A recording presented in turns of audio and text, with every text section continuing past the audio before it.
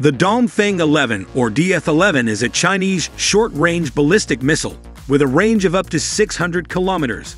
It was the PRC's first conventionally armed SRBM, and its export version, the M11, is thought to be the basis for Pakistan's Ghaznavi missiles, among others. The M11, the DF-11's progenitor, was first developed in 1984 by China as a member of its M missile family, which was made expressly for export. Most likely, the M11 was created as a competitive export and domestic substitute for the Soviet R-71. The Chinese missile is a solid-fueled variant of the liquid-fueled Scud that was first developed. It has the advantage of having a much shorter launch preparation time than solid-fueled systems. The DF-11's dimensions upon launch are 7.5 meters long by 0.8 meters wide, and its weight is around 3,800 kilograms. It has a maximum delivery distance of 300 kilometers and can carry a 500 kilograms payload. The missile reaches estimated CEP accuracy of 600 meters through the use of an inertial guidance system. Originally designed with a conventional high-explosive warhead for export, PLA-operated variants can use nuclear, fuel-air explosive, chemical or submunition warheads weighing from 2, 10, or 20 kilotons. Its warhead part has 4 small control fins at the back.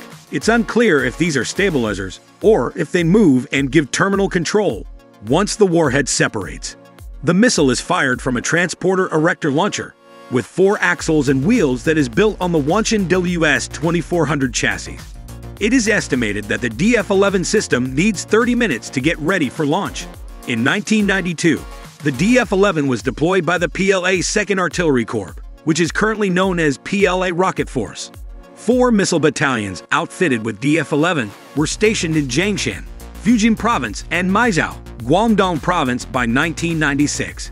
China reportedly possessed 120 to 140 launchers and 700 to 750 operational missiles, according to a 2009 U.S. Department of Defense study.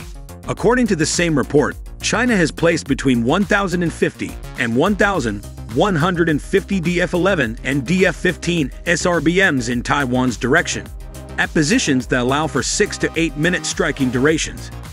DF-11A. The DF-11A is a longer, more capable version of the DF-11 that has better accuracy, a greater payload, and a longer range. Its existence was originally noted in 1998, but development started in 1993. The length of the DF-11A is 8.5 meters, and its weight is roughly 4,200 kilograms. Its stated range is 500 to 600 kilometers, and it can transport a 500-kilogram cargo. With its inertial navigation satellite guidance system, the missile can achieve 150 to 200 meters CEP accuracy. Unverified accounts claim that a guidance system for an optical correlation terminal was later installed, potentially increasing accuracy to 20 to 30 meters CEP. The DF-11A was tested in China's first flight in 1997, and the China People's Liberation Army's Second Artillery Corps began using the missile in 1999. DF-11AZT. At DF-11, a variant believed to include an Earth-penetrating warhead is the DF-11AZT. Chinese official media initially released images of the system in 2016, although it is believed to have been in operation prior to 2013.